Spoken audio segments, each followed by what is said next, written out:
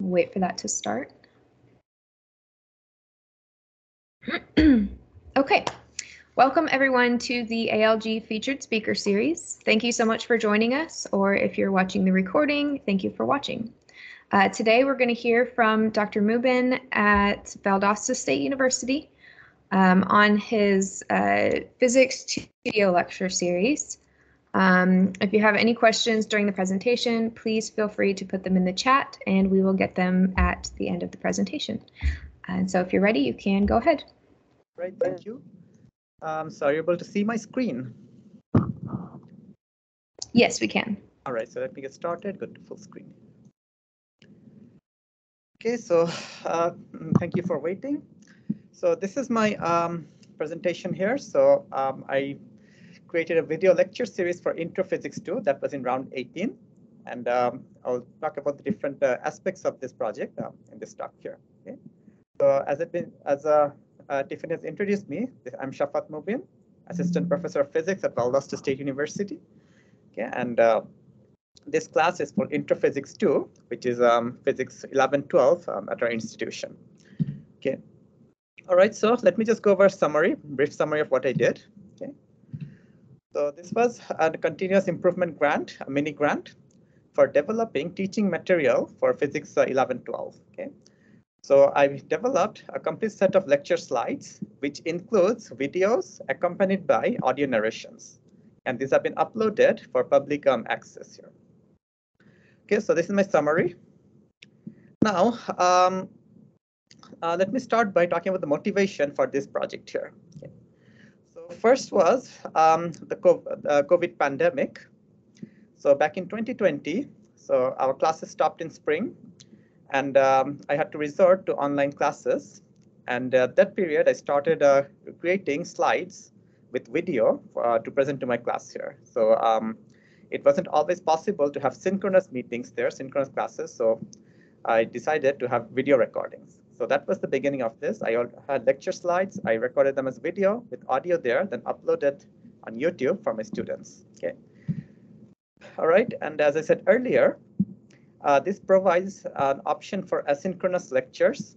So the students who are not able to attend synchronously will benefit from it. Okay. Another benefit that I can think of is that if these lecture series are available for no cost, publicly available, it would benefit students who might not have access to similar lecture material for their classes there. Okay. And at the same time, I could think of benefits for the instructor as well. So newer instructors especially would benefit from having these slides and video for preparing for their classes. Okay. So these are a list of motivations I could find. Obviously, the primary one was the COVID transition, but other than that, these are the motivations that I think are relevant here. All right. So I have my project in mind, and I looked at the resources that I had available.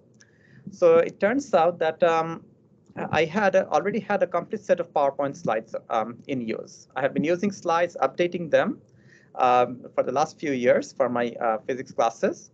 So I decided to choose these slides as my starting point. I would take the slides, okay, and here's a list of slides that I have. So I take the slides here, covering different topics, basically the whole semester of topics, and I'll be narrating while I present them on screen and recording them. Okay, so that's my strategy, and it's described in more detail in the next slide here. Okay, so first I take the existing slides and deliver lectures on full screen on my computer. Okay, and in the process to make it more interactive, I'd be using the laser pointers and the pen feature for PowerPoint during lectures, all built into PowerPoint here. And then at the same time, record the lectures, record the narrations with the animations included, and then convert to video, then upload to YouTube. Okay, and once everything's ready, I can post the slides with the links embedded on vText for easier sharing. So that's our strategy. That's the plan that I have now. To implement, let me talk about the tools that I use, the technology that was relevant here. Okay, so obviously the first one is PowerPoint. I had my slides in PowerPoint, okay, and it made sense to deliver in PowerPoint as well and record in too. Okay, so some of the features in PowerPoint that I found useful. So I have a lot of animations in my slides. So I have a text or images or information appearing in a given sequence rather than all together. So that's facilitated by the animations feature in PowerPoint. Okay, and here's a screenshot from PowerPoint showing the animations tab just for reference. And then PowerPoint allows us to present slides in full screen. So exactly what I'm doing right now. Okay, and some of the other features here, the laser pointer that I'm using. So that's also available in PowerPoint and makes it easier to point to information on the slides. Okay, so again, we are talking about making interactive lectures rather than just plain video. And it helps to have a laser pointer pointing to the exact information that I'm talking about, that the audio refers to. All right, and then one more feature that's helpful is the pen feature. So that allows me to write on the screen itself. Okay, so again, we are looking for an interactive lecture. We have information on the slides already, but obviously it helps at times to point out information or put additional notes for students for various reasons. So the pen tool facilitates this marking up on the slides. Okay. Right, and then moving on, the features for recording. So fortunately here, PowerPoint again offers a feature for recording the slideshows, including the laser pointer and the pen, okay, and the audio that is incorporated. Okay, so the screen clipping shows you where to access it. Okay, it's in the button that says Record Slideshow. Okay, and an additional benefit of this is that the recordings are associated automatically with each slide. Okay, so it's possible to modify the recording for one slide individually and independently from the rest of the slides. So something that's useful for editing or modifying or making modifications to the content. Okay. Right, and I guess suppose the last feature for PowerPoint in the list. PowerPoint presentations, once you have recorded audio and with animations and so on, you can save it directly as an a video file. Okay, so it's if you look at the various options for saving PowerPoint outputs, one of them says well, there are a couple of them that have video formats. Okay, and here we have MPEG-4, so that's an MP4 format that I have used. So a very convenient term for recording to converting my recordings to video formats here. All right, so now the next item in the list. So the other thing that's helpful is a pen-shaped mouse, or I suppose more conveniently a tablet with a pen in it. So useful for writing text on screen. Okay, and that would go well with the on-screen pen option that I discussed earlier. And the final item is an access to YouTube and vText, where I'll be sharing the video created here. So that's a list of the tools that I've used, the technology that I've used. So putting them all together, here is a sample of the content that I created. So here is a video clip, and let me try to get it started.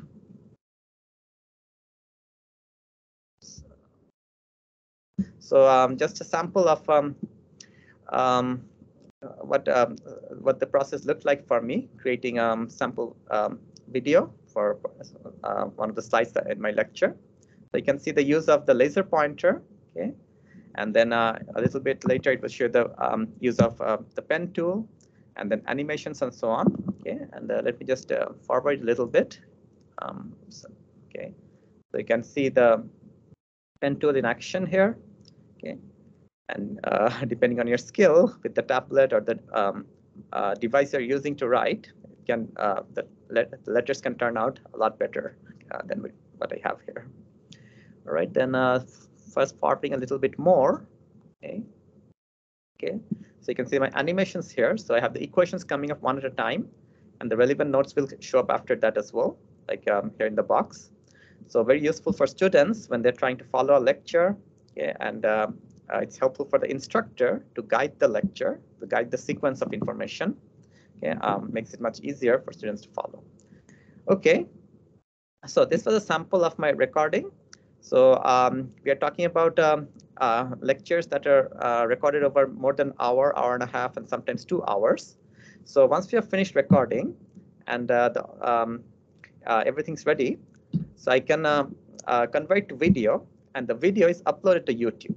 All right, and you can see that YouTube features this. YouTube offers this additional feature here.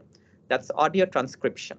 Okay, so the audio that I narrated, and once it's uploaded to YouTube, YouTube can convert it to text automatically. So that saves a lot of work for us, for the instructor. Instead of having to manually transcribe, we have the automatic transcription option. And of course, as you'd expect, this automatic transcription comes with its own problems here, but I'll talk about it later.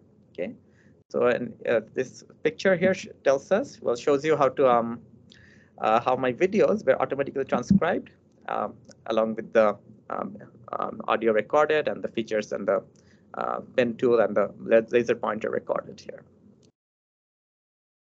So now for the challenges. So first, we have the time for rendering the videos. So as I mentioned earlier, each lecture could range from 1 hour to 2 hours, sometimes less, sometimes more. And after you have created the lectures, after you have narrated and went through the lecture, saved in PowerPoint, you have to convert to video. So this video rendering time could take hours, much longer than the actual video itself. Okay, so that's something to keep in mind if you're interested in creating videos using PowerPoint. The rendering time could be significant. Okay, all right. Then another occasional problem that I encountered is that the audio narration and the video were sometimes not in sync. Okay, so that happened rarely. That happened for some of the slides in a lecture, maybe not for all of them, but nonetheless, something to keep in mind that there is a possibility that some of the slides will be out of sync as far as video and audio are concerned. Okay, and the last one, the audio transcription. So YouTube automatically transcribes audio, but it's possible that it will require significant editing to correct the transcription the way you want it. Okay, so it could be words that are misinterpreted by YouTube, or words that are added, or if you're talking about technical terms, it could be 2 words or 1 word misinterpreted here. So YouTube could be considering 2 words to be a single word, or consider 1 word to be 2 words separately. So things like that. So the transcription process is automated, sure, and it's helpful, but it does still require manual editing. And that's something important to keep in mind when we are transcribing audio using automated software. Okay, so these were the challenges that I encountered. And now let's look at the final output. Okay, so after everything is ready, this is what my YouTube channel looks like. Okay, so we have the lectures posted on as a playlist and then indexed accordingly. I can look at the length of each lecture here. So it's the ones that are shown are more than an hour. Well, one of them is less than that, but others are more than an hour. Some go beyond 2 hours here. Okay, and okay, so I also uploaded the lectures with the links incorporated on vText. Okay, so that's the vText for Valdosta State, and it's accessible to anybody who has access to vText here. Okay. And here's an example of one of the slides from a lecture. So we can see that we have the topics, we have a reference to the OpenStax textbook okay, for convenient students, and then we also have this YouTube link to the appropriate lecture. Okay. All right, so this was the output that I created. And more recently, okay, it seems like this lecture series has been mentioned in Merlot. So the Merlot is a repository of open education content. Okay, so somebody has uploaded my lecture series onto Merlot here. Okay, and it has therefore probably has a greater audience at the moment. Okay, so for my final slide here, so for future plans, At the moment, I'm working on similar lecture series for Introductory Physics 1. Okay. So I started with Introductory Physics 2 because that's what I was teaching when the COVID pandemic broke. But now I do have a grant received for Introductory Physics 1 and plan to do a similar lecture series with the improvements as needed. Okay. And afterwards, in the future, I'm thinking about proceeding to upper level physics classes. Okay. So have to, depending on the class that I'm teaching, depending on textbooks and other criteria, I would like to create animated lecture slides that would be helpful for students and for instructors when they're teaching or learning upper level physics here. So that was my last slide. Thank you. And if anybody has questions, I'd be glad to answer. Thank you so much, Dr. Mubin. Do we have any questions?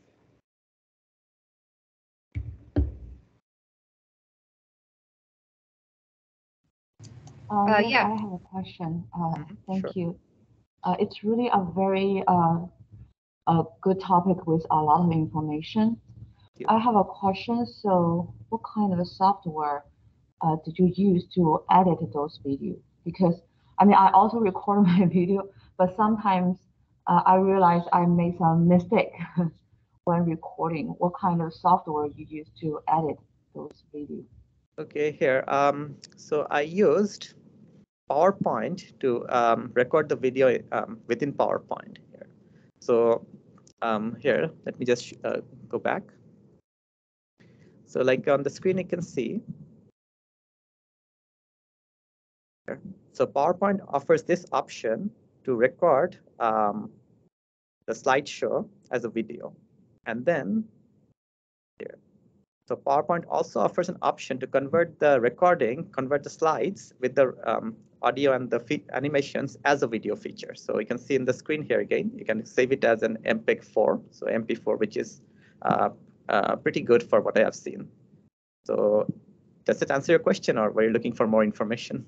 Yeah, I'm thinking about if I recorded something wrong, and didn't realize until I finished recording, I want to go back to maybe okay, I see. cut off a part or add some more part. Do you have, what kind of technology you use for that?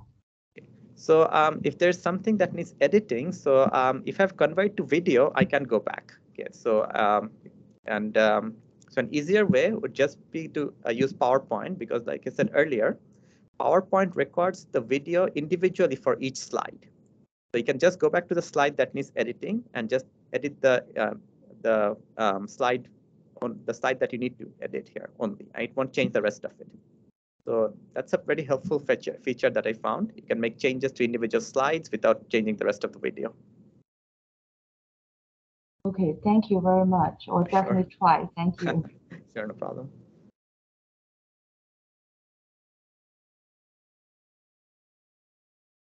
Great. Do we have any other questions for Dr. Mubin?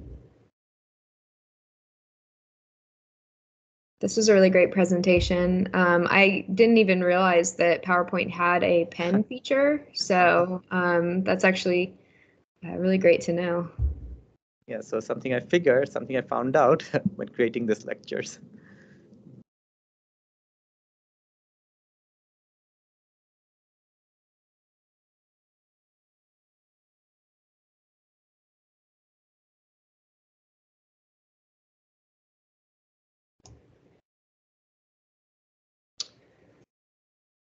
Okay, if we don't have any other questions, I'll give you the opportunity. Did you have anything else you want to add before we end?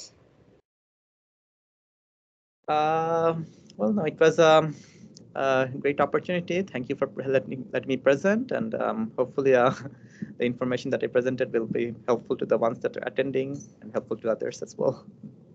Yeah, absolutely. Thank you. This was, like I said, this was really great. A lot of really helpful technology information, really cool materials that you've created. I think that they're definitely getting use, and so it'll be great to be able to add this video to your OpenALG instance and to our archive of featured speaker presenters. So thank you again for doing this presentation.